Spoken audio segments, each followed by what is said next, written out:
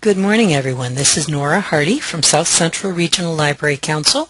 It's 12 o'clock noon, so it's time to get started with our next wellness webinar. I have a couple of housekeeping things, and then we will get started. Delighted to have all of you. We've got people from Texas, from Virginia, from the middle of the country, as well as a lot from New York State, where I am sitting. I work for South Central Regional Library Council. We are a 14-county multi-type libraries consortium, which is quite a mouthful. What it essentially means is that we cover 14 counties, which is about 10,000 square miles in southern New York State. We provide our members with education and training, of which this is one example. We also help with databases bought by the consortia for our region, with digitization projects. There's quite a few services, and we provide those services to all types of libraries. We have public libraries through their public library system. We have school libraries through their BOCES system. We have hospital libraries. We have academic libraries of all levels, and we have special libraries such as the International Racing Hall of Fame in Watkins Glen, the Corning Glass Museum's Rakow Library. A lot of very interesting places, very different in size, scope, and audience. This webinar is part of a grant that we received from the National Network of Libraries of Medicine, the Middle Atlantic Region Office, and we really appreciate it because it's been making it possible for us to offer quite a range of services as well as the webinars. I invite you to go to our recent presentations page, and I will put that into the chat area also, so that you can see other webinars which have been recorded and have had captioning added to them, so they will be truly available to everybody. It tends to take about 2 weeks between the time we have the webinar, get the webinar edited and posted, and then have the captioning added. So you'll see right now we have webinars from 2 weeks ago and a week ago actually available to you at the recent presentations page. I just wanted to take a minute for those of you who have not had one of our webinars before or have not used GoToWebinar to introduce your command module to you. The area at the top is more involved in your audio controls. If you're having problems with that, you may be needing to click on the edit button in order to hook up your sound properly. You should be able to see the attendees. We currently have 19 showing. That's gradually growing.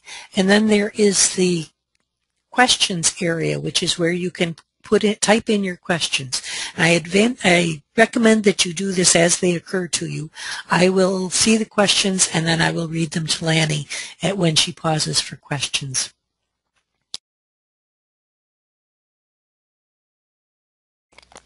If you are attending and hosting a group in a meeting or maybe a lunchtime forum type situation, please share your roster with South Central. You can either fax it to us or email it to us. I'll post the address for that also.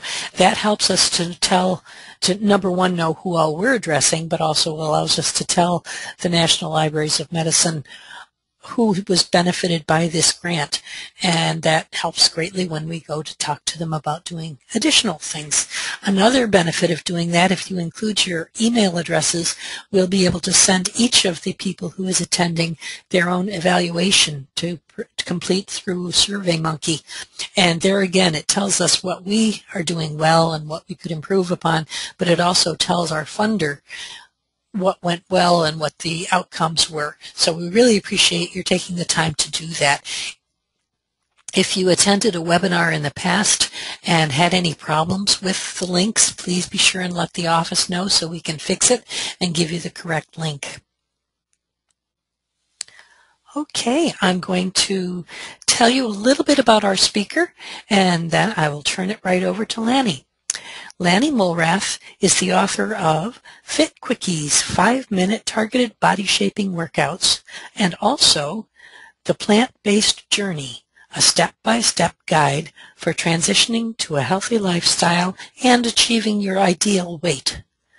She is a guest lecturer in kinesiology at San Francisco State University. Lani is associate professor in kinesiology at Butte College and is certified in plant-based nutrition through Cornell University. She holds a fitness nutrition specialist advanced credential from the National Academy of Sports Medicine. Recently featured on ABC TV, Prevention Magazine, and the Saturday Evening Post, Lani created and starred in her own CBS TV show, Lani's All Heart Aerobics.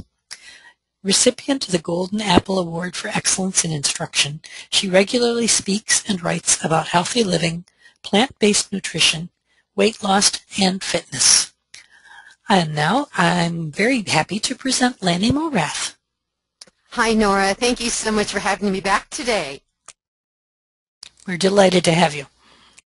Well, and thank you everyone who's come to today's session, and I know some of you were with me last week, and I want to welcome you back and other people who weren't here last week for taking the time from your day to come in. I just got warmed up for the session with doing a couple fit quickies. I did 7 seconds to a flat belly, and I also did some of legs into play, which we'll be doing again later today, and I'm standing here at my standing workstation. So if you were here last week and got some tips about sitting less and doing 5-minute workouts, 3 to 5 minute workouts, then I hope you've got to squeeze them in this week. I am very excited today to be able to talk more about the nutrition portion of the program, and I'll tell you what, I am aware that of all of the people here today, there's probably many people who have some idea about plant-based nutrition and some who may have not any idea about some of the benefits of a plant-based diet. And yet for all of us, we all know that we need to have lots of vegetables and fruits and whole grains and those kinds of foods in our diet. So that's our starting point. And yet I realize there might be some more or less of a learning curve depending on your experience. So bear with me. I'll do my best to meet everybody's needs where they are. And Nora has pointed out the questions section if you'd like to enter in a question at any time. So that's our start here. Let me tell you, anytime I get invited to share about the power of a whole foods, plant-based diet for ease of weight management, which is my specialty, I'm all over it. As someone who struggled with their weight for years, decades even, and I'll tell you more about that as we go along, I have found this simple solution to be something that I just celebrate every single day, because here's the thing, all I ever wanted was to be full without being fat. Is that too much to ask? Well, I'll tell you what, before we get started further, there's something that we really need to make completely clear, and that is that to get what you want with your health and your weight, you have to go 3 for 3. Now, I showed this slide quickly last week because I wanted to set the tone a little bit for moving forward. These 3, movement, eating, and mindset, I consider the inseparable tools of body transformation. And when you get all 3 of these in alignment, you become unstoppable. So if it makes it easier, you can think of these 3 as the 3 Fs, the food, the fitness, and the frame of mind. And of course, today we're going to focus on the food, but think about it before we leave this what I call the 3 pillars.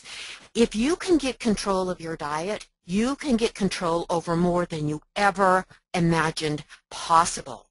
And if you can get mastery or some degree of mastery over your habits and patterns of thinking, you can get more control over your diet. And when you get your body moving, you give muscle to the whole operation.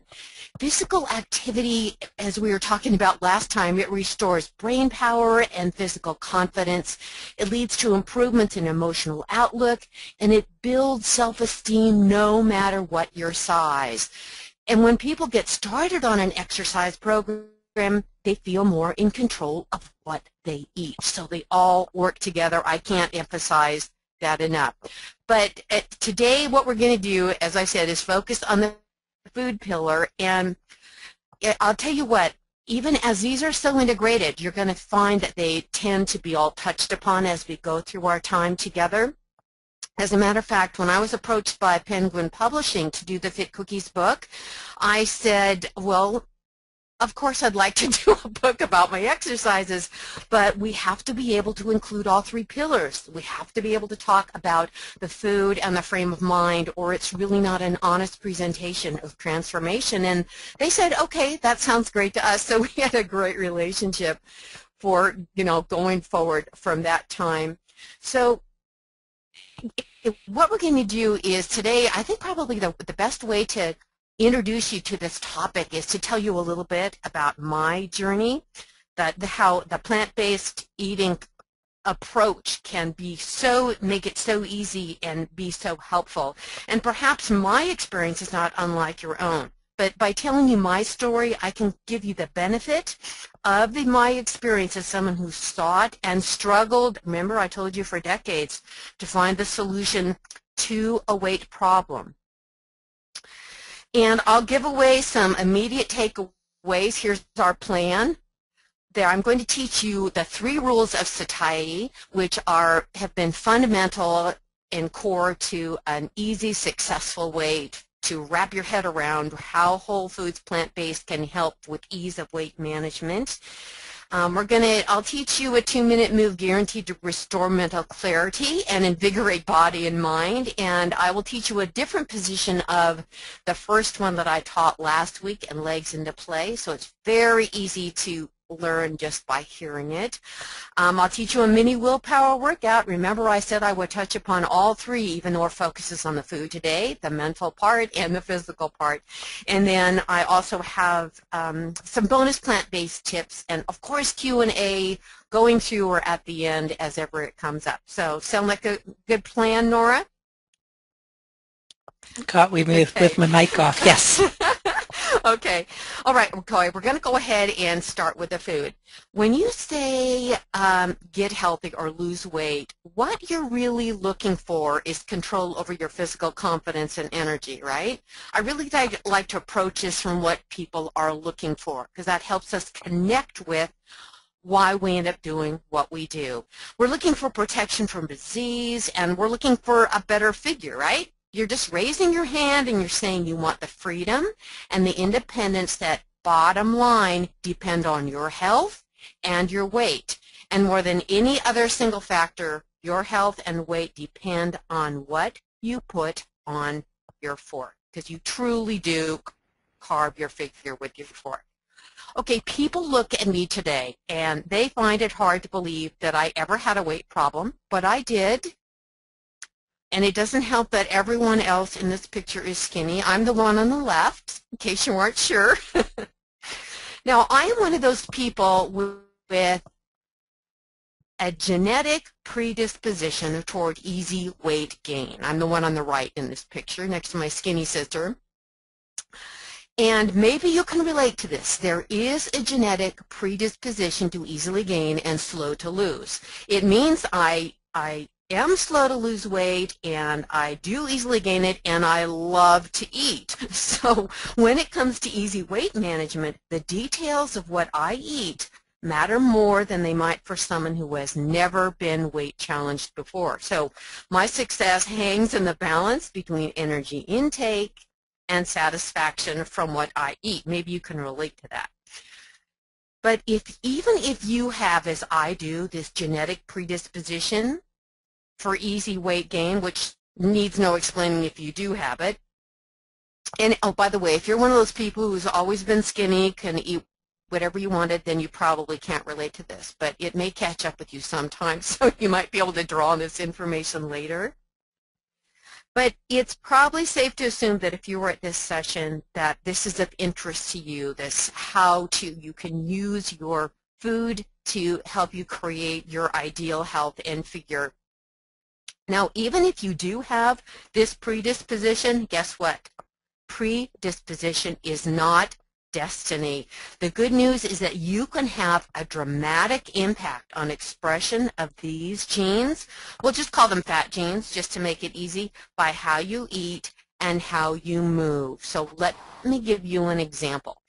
Maybe you've heard of lipoprotein lipase. This is real easy to explain. It sounds very fancy and sciencey, but basically, let me explain what this enzyme is, and then tell you a little bit about it. It's LPL, stands for lipoprotein lipase. It's an enzyme, and it is tasked with extracting particles of fat in your bloodstream and transporting them to one of two places, to your fat cells for storage or to your muscle cells to be used for energy.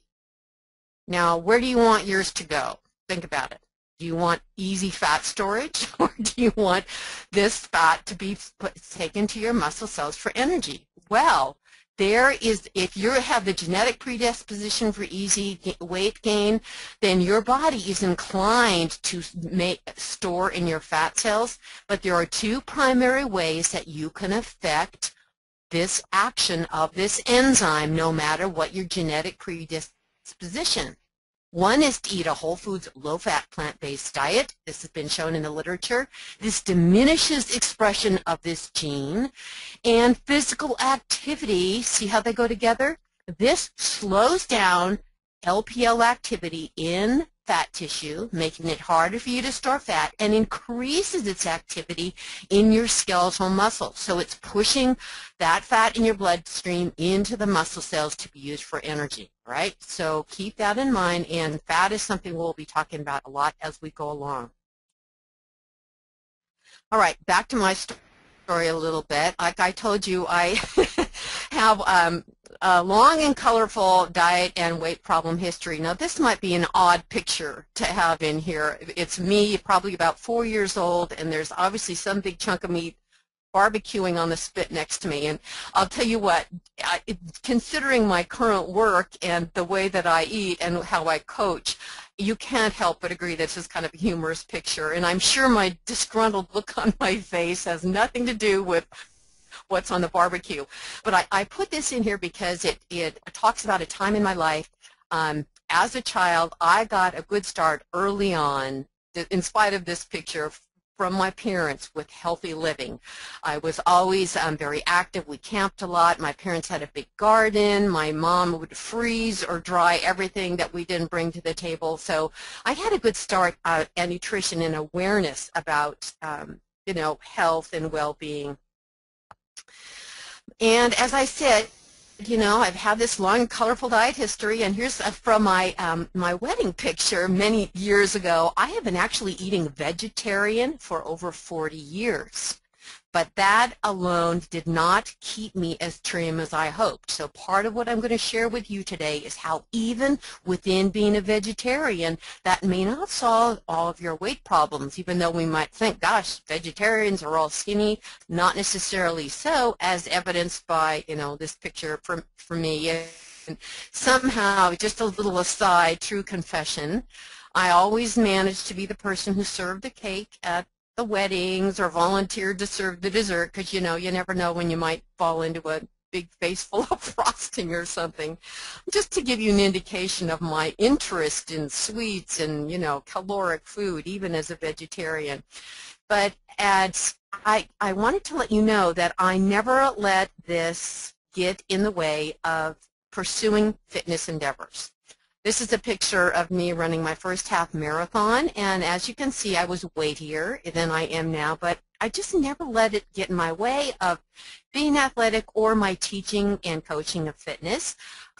For example, here's a flyer from my television show, and obviously, I was able to manage my weight for periods of time, and perhaps that you have had that experience too. You might have a weight problem. Sometimes you'll go for several months or maybe even years doing well, and then your weight problem reemerges. But that was my experience. My weight would go up and my weight would go down. So there were plenty of times I could manage to keep my weight off for a period of time. But you know what I was looking for, you guys? I was looking for a solution that would go the distance without having to micromanage every single thing I ate. Maybe you can relate to this, because eventually the tedium, and here, this little slide talks about the tedium of micromanagement. This I brought up to memory from the days of the zone diet. I don't know if you've ever tried that, where you had to exactly balance grams of protein, carbs, and fat in your diet, and it was just excruciating mentally to do this. And it turned every meal into a science project, and I had short-term success, was hungry all the time, and my brain got totally fried. So abandoned that. But that's an example of what I didn't want to do anymore. I'd rather just be one of those happy and healthy at any size people if I was going to have to do that. So back to further progress on my journey. I have lost over 50 pounds, and that was probably about 15 to 17 years ago. This picture was taken at that time, actually slightly I had already started to lose weight at this point in time. My high weight was 189.5. Notice, very important, 189.5, just shy of 190. In this picture, I weigh about 175, and now I'm always under 140 a little bit, and have maintained that easily for the last 15 years with the things I'm talking about with you today. So as I said, through these weight struggles and trying to micromanage what I ate, and I just wanted to be full without being fat. And I kept finding ways to control my eating, but it always left me hungry day after day, and then I would have to abandon it. But through all that period of time, I had one prevailing, overriding, what would I call it? Not a thought, because it was much stronger than that. It was a conviction that my hunger signals couldn't be wrong or faulty. I couldn't be born with this need to be fed and be satisfied and have that be inherently wrong, meaning I would have to micromanage everything I ate every single day.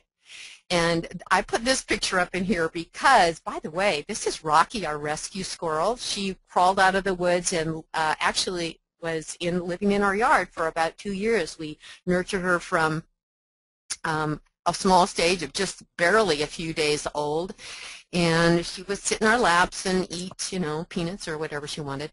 And I put this in here as a symbol of this conviction that I had. Now, we live here in the woods in Northern California, and right now I can look out my office door and there are squirrels all over the deck. There are some deer were going by earlier in the day, and they're all eating according to hunger and fullness. They're not saying, gosh, it's not time for lunch yet. I'll have to wait a couple hours. And they're not counting their grams of fat or protein. They're just eating whole natural foods that are designed for them to eat until they're full. And, there's no known obesity in the wild. The only animal kingdom animals besides us that are obese are the ones that are domesticated, and, the dogs and pets we have that eat from our table. So I have this always going for me. Even during all those years of weight up and down, I thought, why is it that I have these hunger signals and I have to think through everything I eat so closely? And I thought, what is it these animals have figured out that I haven't? Sure, I knew about calories, and all of the diets I tried over the years had some kind of calorie counting component, some just disguised better than others. But depending on where I was with my success at micromanagement at any point in time, it kept me intermittently padded with excess weight. So what was missing? And I wanted more than just weight loss, because I could do that by staying hungry for day after day. But I also wanted to have a healthy, happy relationship with food, eating, and my body. Here's what it came down to. Since I told you I was vegetarian, I found that over all those years that I was suffering from something that I thought I had gotten over a long time ago, and that was, and there's actually a medical term for it, carbophobia. You may have heard of it. Carbophobia, according to, well, I've got the quote up here. It is actually a medical term that says a form of nutritional information infused into the American psyche through multiple advertising avenues that included magazine ads, telephone infomercials, and especially best-selling diet books. So what has this got to do with a plant-based diet? In a plant-based diet, the foods, if you're not familiar, there's like 5 food groups. There's vegetables, which is high water content vegetables. There's starchies, which is like starchy vegetables like potatoes, yams, and sweet potatoes and whole grains. There is fruits, there's beans and legumes, and nuts and seeds.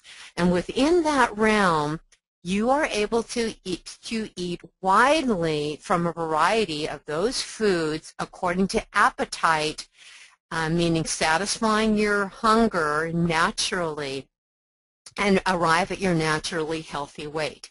But an important part of that is distancing yourself from the modern prevailing attitude we have that carbs are bad. Carbs get a bad name because they're all lumped together.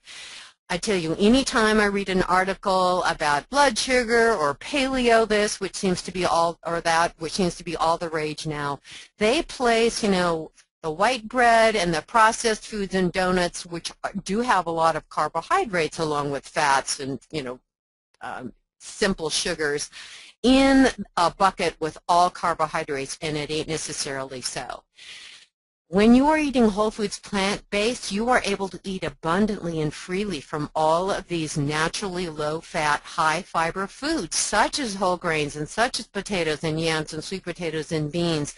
And you actually need to eat a lot of these foods to keep your energy and your weight up, because you get a big quantity. I tell you, when you become a plant-based eater, your plate is piled high. And we'll talk about that a little bit more as we go on. But it can be scary for people who come from a background, which is all of us, perpetuated by the media and by the magazines at the checkout stands, you know, high protein, low carb, melt off 5 pounds in 5 minutes. And this is in our subconscious, my friends, and it's killing us. It's creating a nation of osteoporotics, because high-protein diets do hammer away at your bones. It creates all kinds of precancerous situations if you have too much animal protein in your diet, but that information will be in my upcoming book, The Plant-Based Journey. Today I want to stick to the weight loss portion of the program. So a friend of mine, too, and colleague, Dr. Michael Greger, actually wrote a book called Carbophobia, The Scary Truth About America's Low-Carb Craze. And if you find you are stuck in this problem, then that might be a good read for you as well. But I discovered that as much as I thought I was over it, I was holding back on eating the hunger-satisfying, whole, more starchy foods that I've mentioned, you know, the whole grains, and the potatoes, and the sweet potatoes and yams, and it was causing me to be too hungry, and just a vegetable diet will not do it. Plant-based diet is not just eating vegetables. So let's talk a little bit more about that. Here's what I'd like to do. I want to teach you these 3 rules of satiety that made such a huge difference for me, and how I applied whole foods plant-based to this. And I call them the 3 rules of satiety, but actually satiation and satiety are 2 different things. I just call it satiety because I don't want to go the 3 rules of satiation and satiety. It's just too complex. So I'm going to stick to satiety, but I want to be clear. Satiation is satisfaction of appetite that results in the end of eating a meal. You know, when you sit down and you go, time to eat, and then you're done, it's like, ah, that was plenty to eat.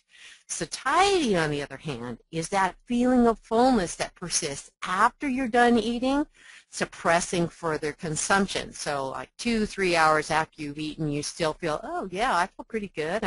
My digestion's going through, and I'll probably be ready for my next meal in another hour or so, but you know, it carries you. And we all know that there are some meals that feel like they carry us more than others.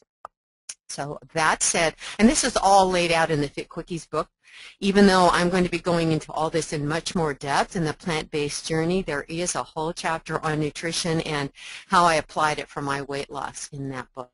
So the 3 rules of satiety that I'm going to share with you are wait, stretch, and energy and nutrition in that order. And weight, don't worry, no one's going to weigh in today. You don't have to tell me your weight, any of that. But those are the three I'm going to talk about. First thing, I want to make it really clear that there are a whole lot of reasons for which we have hunger and by which we reach fullness and satiety and satiation.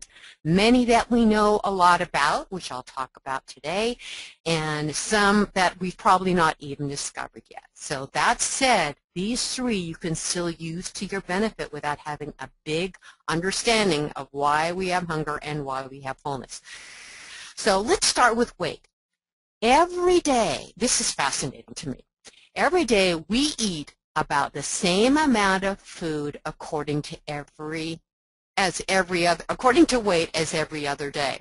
There's tons of research out about this. I have it all, referenced in the Fit Cookie book. But what this means is that if you were to take all of the food you ate today and put it in a basket and weighed it, and then tomorrow to take all the food you eat tomorrow and put it in a basket and weighed it, and then the next day did the same thing. I'm sure you can see where I'm going with this. Each day your basket would weigh about the same as every other day. Is that interesting or what? It means our body gravitates toward a certain amount of weight of food every single day. All right, so how does this connect with what you eat and have bearing on what you weigh? All right, let's do this. Let's take two foods. Easy to understand. Let's take cheese versus apples. And since we're talking about weight of food, we're going to take about a pound of cheese and about a pound of apples. If you can visualize them in your head, they actually take up about the same amount of space. I went to the market and found a chunk of, cheese. You all know what a pound of cheese looks like. And about 2 apples is a pound of apples. So here we have a pound of cheese and a pound of apples. Now, isolate the weight factor alone. I mean, by weight factor, I mean the weight of what you eat every day. Using that alone, which I know does not exist in solitary form in our digestion process, is just one of many elements, but isolating that alone, which one of these foods, the cheese or the apples, is more likely to cause you to overshoot your calorie requirement for the day based on weight alone?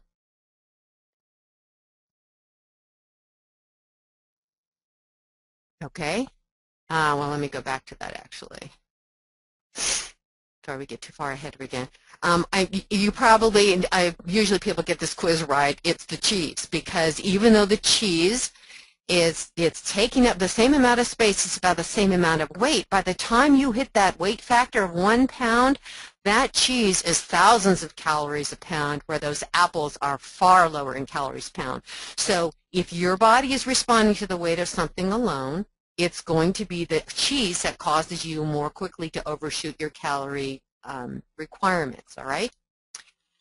Now, no one just eats cheese during the day and no one just eats apples during the day, but my point is made here. The calorie density or the calorie concentration of the food that makes up the weight in your basket is going to make a difference between how it shows up on being carried as excess calories in your body.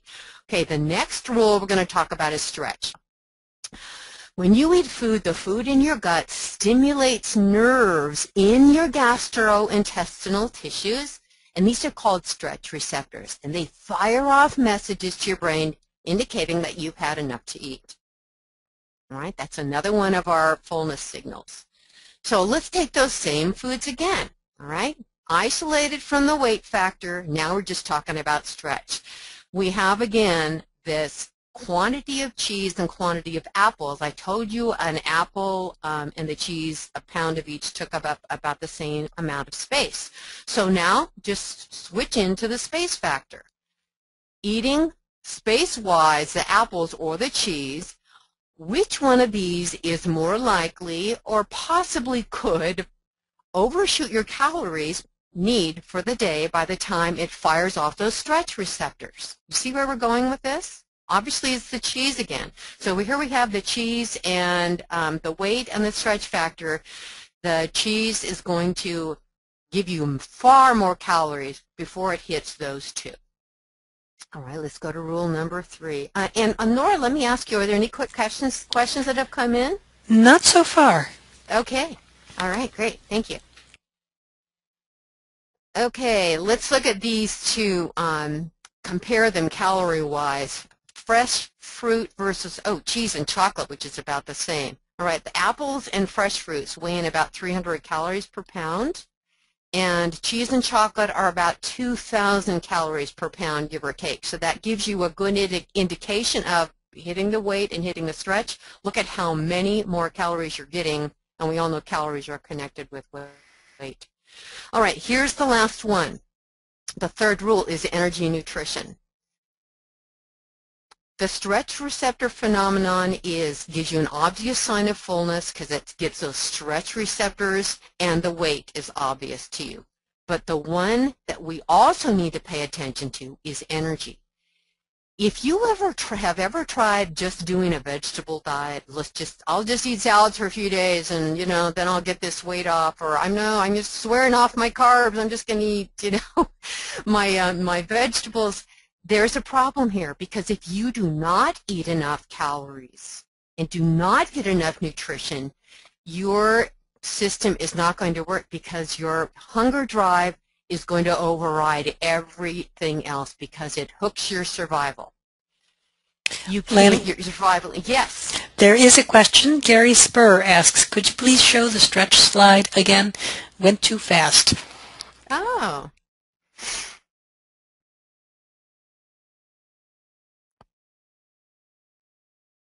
Okay. I would imagine he's probably writing furiously to catch that reference. Thank you. Oh, yeah. Haupt is, yeah, like I said, these are all referenced in the back of the Fit Quickies book, too. I know you can download a section of the Fit Quickies book from Amazon. I'm not sure if the bibliography is in there. Okay. All right, where was I? Oh, we talk about nutrition. How important it is that you can't just take this information. I'm going to go ahead and move forward, and say, well, I will just eat the apples and not the cheese, because you won't have enough calories. You need to have. This is where the carbophobia thing is a problem. You see, when you add to your vegetable mix whole grains in the form of brown rice and whole grain pasta and whole grain bread and those kinds of things, or sweet potatoes and yams and potatoes, you are going to get a more calorie concentrated item than the vegetables, but far under what's coming in with the cheese. And when you create a balance in your gut, it's not just your stomach, it's your whole digestive area, with the weight and the stretch factor that comes from a good mix of all these whole plant-based foods, you fire it just right. You start to build naturally lean, healthy weight when you pay attention to that. This is why the cardboard diet won't work. You can't just think, okay, I'll stretch my gut with, a bunch of bran fiber and cardboard and celery, and that'll take care of the stretch and the weight. No, you also have to have the nutrition. So if you're not paying attention to this, if you're carbophobic subconsciously, this one will come back and bite you in the backside every time. Here's the bottom line in this whole story with these 3 factors. Foods and edibles parading as food, we all know what those are, that squeeze a lot of calories into a tiny package, think cheese, think chocolate, have the potential to add lots of calories to your meal before you've had your fill. So if you want your natural hunger and fullness signal to work for you, remember I told you that my conviction was that these hunger signals must not be faulty or wrong. There's a reason I have these, and I shouldn't have to micromanage everything to be naturally trim. Well, the answer is the whole foods plant-based diet. You see how that works? All right, here's another example. Very important, and this one was a big one for me to get to. If you want to be full before you're getting fat, the opposite way of saying, here's a way for you to get fat before you are full. keep in mind now what we're looking at here is if you are eating a big quantity of foods that are even, excuse me, small quantity of foods, any quantity of foods that are really concentrated in calories, you cannot count on your natural fullness signals to take care of a naturally lean weight for you, because you're going to keep overshooting your calories. And a prime example of that is expelled oils, which are all over our diets. Olive oil has 120 calories in a tablespoon. Tablespoon takes up like tiny amount of space. There is nothing in olive oil but fat. There's a trace amount of omega-6s and, you know, these essential oils that are far better for you to acquire in whole foods. Broccoli is full of omega-3s, by the way. Oil has been marketed to us in a way that we think that it's a health food, so we start pouring it all over everything. But you see how that gets us into trouble? It takes up no space in your gut. It doesn't really add any weight or stretch factor. You can down a lot of salad dressing on your salad and pound down the calories without having it fill you to satisfaction. Here is in contrast 120 calories of olives in, you know, 2/3 of a cup. There's a big quantity. There's a whole plant food. All right, you can still get your olives. It should be in Whole Foods. So here you might be saying this. This always comes up in people's heads, but I'm always more satisfied if I have fat on my salad and butter on my bread and all these things. Actually, the research doesn't support that. Research said, as referenced, I believe it's on the next slide too, we'll see, they were interested in finding out if hunger intensity and fullness if there was a satisfaction difference if people had a high-fat or a low-fat meal. So they did research on this. In this particular study, there was a breakfast of 400 calories given to all subjects. Half the subjects had added calories to that 400 of 362 calories of fat, and the other group had 362 added carb calories. Now these are in the forms of supplements, so it's, you know, it's something from the lab. It's not like either a piece of bread or a pat of butter. It was specifically the nutrients, and it was found that the carbohydrate supplemented breakfast suppressed subsequent calorie intake, but the fat supplemented breakfast did not.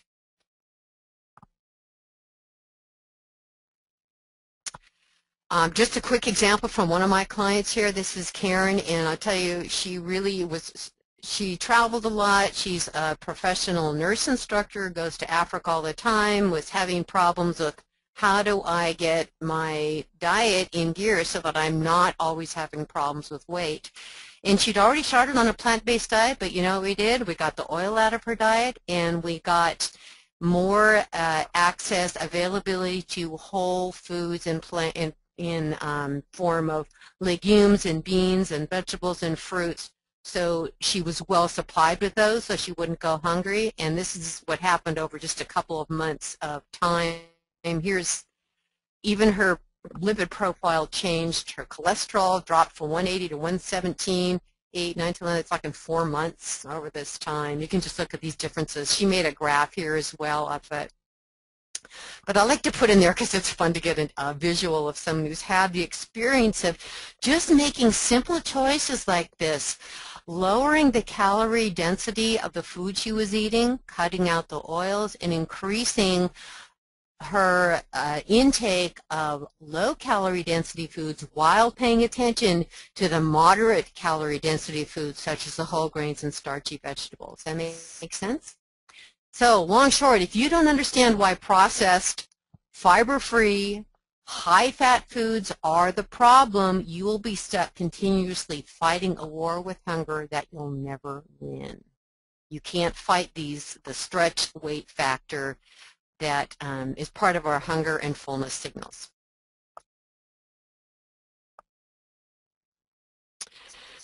We are biologically driven to satisfy our urge. Yes. But this is a picture for us to sit and look at. That looks good. Gary says, what do you use instead of oil?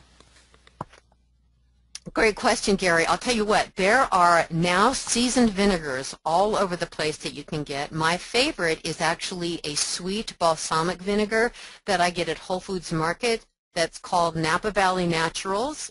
You can also get it online because I don't have a Whole Foods Market nearby.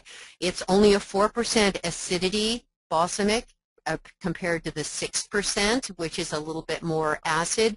Or I'll just use balsamic if I go to a restaurant and I say no dressing or dressing on the side, bring me oil and vinegar, because the waiters can relate to that, and they bring that rack, and I just use the red wine vinegar or oftentimes just balsamic vinegar and put that on it.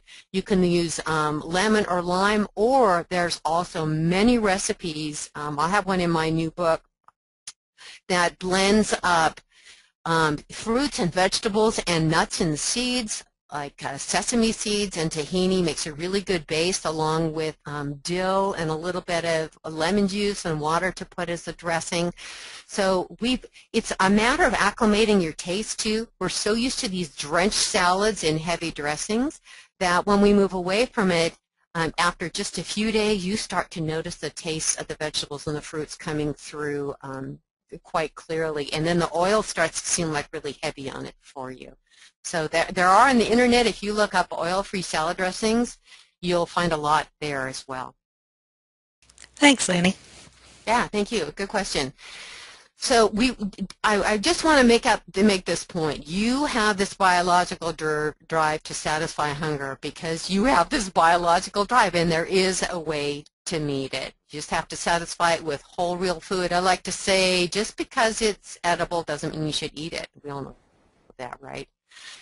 So I call this, remember the old small plate trick? You know, you're supposed to eat your food off of a small plate because then it would tell you that you wouldn't eat that much. Well, I always thought that was kind of funny because you can always go back and fill your small plate up again. But here's the thing. When you're eating whole foods plant-based, you actually have to eat large quantities of food because it takes up so much space. My refrigerator, you know, when I came back from market yesterday, and it's impossible because there's all these heads of kale and heads of cabbage and bags of carrots and, you know, the fresh cooked beans I've got and the rice I cooked last night left over, all this food. It just takes up a lot of space. But this is what keeps you trim. It's a whole new way to look at things. I wanted everyone to know that there is a resource for you up on my website at lanimuelrath.com. I have written the plant-based blueprint, and I have a 2-week sample of this. I mean, a 2-day sample of this up on my website you can download for free. And I actually walk through some basic guidelines and a 2-day example of what it looks like on my plate. And then if you get, I have a gift for everyone who actually gets the Fit Cookies book. There's a 2-week version, this beautiful 60-page full color version of 2 weeks of eating off my plant-based plate, just to give you an idea what it's like. So I did want you to know there's a resource. You don't have to get anything for the sampler. Just go by and sign up for it. This is a couple pictures from it, just to give you an example. I have some recipes in there. My favorite soup recipe, very easy to do. My favorite recipe is 5 ingredients or less, so if you can relate to that. I do not like to elaborately cook, but I love to eat, so I figured out ways to do it simple. All right, I squeezed in a little fitness break because I got to get you on your feet in case you're not already. So if there isn't another question right now, I want to get everyone to stand, and then we'll just take a few seconds for that and then get back to the Q&A at the end, okay? So if you would please stand, we've got to get you activated, get your brain going, put your feet in parallel, toes straight ahead, and your feet are right beneath your knees, right beneath your hips, and I'd like you to pull your abdominal wall in just a little bit and then grip your seat a little bit, and then pull your rib cage straight up from your hips, shoulders back, top of the head to the ceiling. Now grip your glutes as tight as you can. That's your seat muscles. Straighten the legs all the way and start to tap your heels to the floor. And while you're tapping, you're only lifting. I'm going tap, tap, tap, tap. You're only coming an inch or so off the floor. Remember from last week, if you were here, what this is doing is it's moving the lymphatic system as the calf muscles squeeze, and it's moving the blood flow out of your lower extremities back to your heart for oxygenation. So you are going to restore mental clarity and willpower. We probably won't have time for a willpower workout today other than this, but that's why you're doing this right now. Pause for a second, take a nice deep breath in, reconnect with your beautiful posture, and then come up to the toes, down to the heels. Up to the toes, down to the heels, and come all the way up. Press the ball of your foot and big toe into the floor. Hopefully you don't have high heels on because you're not going to be able to get very far. 2 more. Lift and down and lift and down. And then place your right foot behind you for a calf stretch, toes straight ahead, and lean on forward. Don't you notice you have an increase, of course, in blood flow? Your heart rate's gone up. Pull the heel off the floor and back a little bit. Push it back down. And then to the other side, left foot down and pull the heel off and push it back and step back in. And you can either stay standing if maybe you were standing the whole time, or go ahead and have a seat again. That move is excellent to throw in at least once an hour. Just pop it in and watch your energy and productivity increase. And you also restore the prefrontal cortex of your brain a little bit, which is part of the willpower workout. And willpower, as we talked about last week, is something that comes in limited supply in the beginning of your day, and stress hammers away at it. Add it all day, but you can restore it by doing exercise, breathing, and slowed breathing, meditation and slowed breathing exercises, and restore that command center. All right, had to sneak that in. So let's back to the plant-based bonus tips, because I want to be sure to get through these and answer any other questions that you have that come up. We have about 10 minutes left, Nora. That's right. Do start typing now if you have questions, because it always takes me by surprise how much longer it takes me to type a question in than to simply verbalize it. Okay, thank you. At the top is keep it simple, and of course, if you're brand new to the idea of what a plant-based diet is, you might be going, what is a simple way to look at this? And that's what my next book is all about, how to make the transition. But really, even if you are not in a place right now like I want to switch all the way to plant-based diet, that's not important. What's important is take the tips that you've got today about how those whole foods can make such a difference in your hunger and your fullness, hunger satisfaction, your fullness and satiety, transferring to your weight, and start to incorporate more of these foods in your diet. The American guidelines for dietary guidelines are 5 to 7 fruits and vegetables a day, and that's, I easily double that, but that's a place to work toward. If you're getting like 2 to 3 servings of vegetables and maybe one of them is ketchup, then start adding more each day and ease your digestion in. Start having up to a cup of beans a day. If you are not eating any beans now, start with maybe a 1/4 cup, just a little bit, and work your way up. Those are a magic food. They are the ultimate skinny food. They give you the longest satiety and satiation, because they fill you up, but then they last and last. They have what's called the second meal effect. So even when you're hungry for the next meal, they are appetite moderating for the next meal. And see if you can see where this carbophobia might be showing up for you. If you're afraid of even the most healthiest, potatoes and bread, these days it's like, even brown rice. Start to look at it new. And if you're trying to manage your weight by really cutting back on all these high fiber foods in your diet, this may be part of your problem. Another tip is to eat to satisfaction from your first meal. So when you do eat your first meal of the day, have high quality, high fiber foods ready to go. Notice I didn't say breakfast, because everyone says,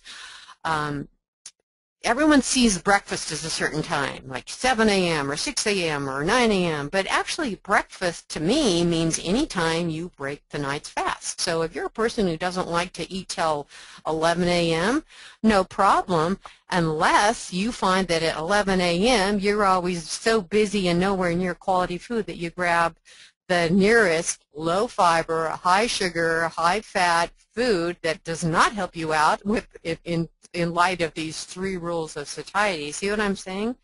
So being prepared, and I address this in the upcoming book too, lots of tips and tricks about how to do that. We'll have to have another conversation with that down the road, Nora. I have a lot of information to help people with. Pay attention to the process continuum. What does that mean?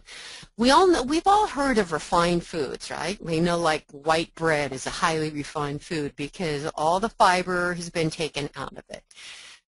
That's like a highly processed food. And when you go back to what the original food, that white flour, which is in white bread, comes from, it's a whole wheat berry with the bran and the endosperm and the fiber and everything.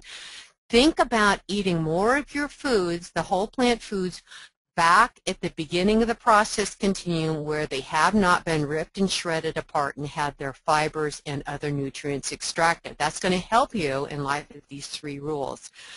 Number 4, I have preface with the perishables.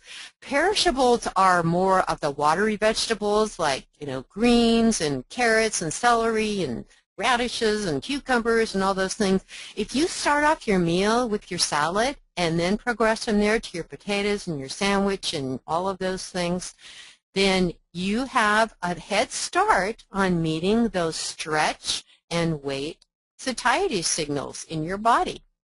So you help you out. You don't limit it to them, but instead of just starting with, eating a few pieces of bread and then finishing with the salad, reverse it. It will help you take up that space and then be sure to add enough of those weight and heavier, more calorie-dense foods to balance it out. Next, to prepare. This goes along with the first meal, being ready for that breakfast whenever it is. You can't eat what you don't have, right? And if you are someplace, what you have is what you'll eat. And if all you have is the goodies on the break room table or the vending machine down the hall or that, you know what I'm talking about, your hunger is going to drive you to eat whatever's there. So be prepared. And level the playing field. Remember, if you are looking to have natural hunger, appetite, satisfaction, and be a naturally lean weight, you have to level the playing field with what is on your plate. You can't just do donuts and double macchiato whatevers and expect that your fullness is going to keep you trim, because you will, remember, far overshoot your calorie requirements so easily that way. Detecting the dance, I use that to find out where are the problems in your day that you're not supporting yourself in trying to achieve a healthy, ideal weight. Are you not being prepared with the food you need for a good lunch, a good mid-morning snack? Are you not good at having your kitchen stocked at home with fresh fruits and vegetables and whole grains and a pot of baked potatoes and all of those foods to support yourself? That's the best way you can do to support yourself going forward. So there you have it. I hope I've given you some really good tips about how you can immediately apply adding more plant foods to your diet to help you with more natural weight management, make it far more easier. Lani, I have a comment I'd like to add. I've just started carrying either dried fruit. I keep some in my desk, as a matter of fact, so that it's there when I neglect to pick up the banana on the way out the door or whatever it was I was intending to take with me. Or, things get busy and I cannot break away at lunch. At least I've got some nutritious things to tide me over. Nice.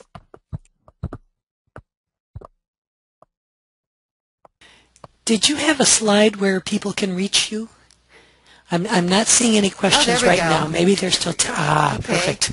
Yeah, there's my website, and remember I said you can go there to get the plant-based blueprint, and there's the free sample for you. Oh, I know what I wanted to bring up also. This is especially since I brought up paleo, and everyone seems to have heard that. I'm doing a webinar, not a webinar, it's a webcast teleseminar next Tuesday. You'll see it on my blog. You can sign up for it. It's free. I'm going to have as my special guest the author of a new book that's just come out called Paleo Vegan. So if you want to see how you might be able to mesh this idea of lots of whole plant foods with this paleo concept, isn't that a great title, Paleo Vegan? It's just really been going off the charts in sales because most of us think of those as being opposite. But Ellen Jaffe Jones is the author of that, and she'll be talking a little bit about the book and also answering questions live on the call. So that's next Tuesday. You can sign up at LaniMuelrath.com. You'll see it right there. It's the most recent blog post. Lani, is that going to be available as a recording? Because I'm going to be tied up with our own webinar next week. Yes, and everybody, when you sign up, that's the way you get the recording. When you sign up, I will always send out within a day an MP3 recording of the audio. We do have a couple of comments now. Tina Winstead, who was the director for the Healthy Libraries, Healthy Communities Project, asks, do you take supplements to balance your diet, especially with vitamin B12? I do take vitamin B12. All the other, that is the one thing that all plant-based diets need to supplement with. Other than that, you can get what you need with the varied foods and whole foods plant-based diet. Remember that B12, it's a bacteria that actually grows on contaminant. And since our food is so sterile these days, you know, we used to be able to pick carrots out of the ground and it'd have dirt on it and we'd gnaw on it and get our B12. And animal-based diets or diets with animal food have B12 in them because of the contaminant in the gut of the animal. So really it's coming with contamination. So yes, B12 supplement. Ew. Great question. Yeah, see, we don't know these things. No.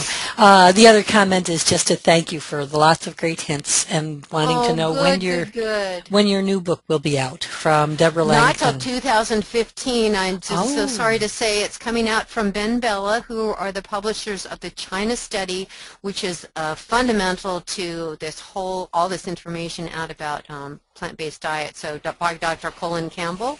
And I've been able to interview him personally for my book, which I'm very excited about.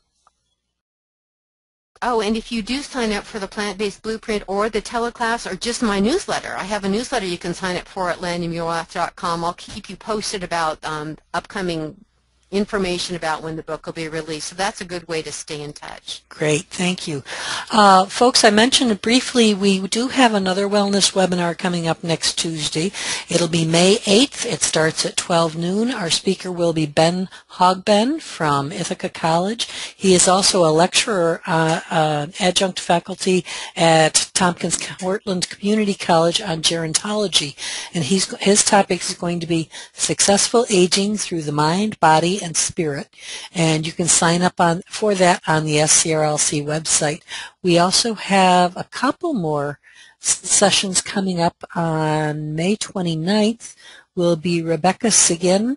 She's talking about food and physical activity environments, how your community can be set up, and also even just your own personal space, so that to have a positive impact on your eating and on your likelihood of physical activity.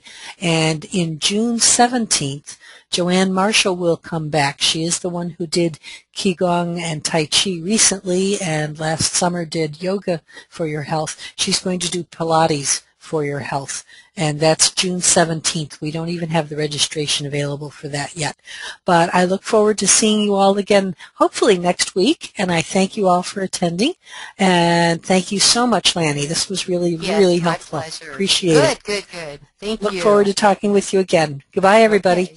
Bye.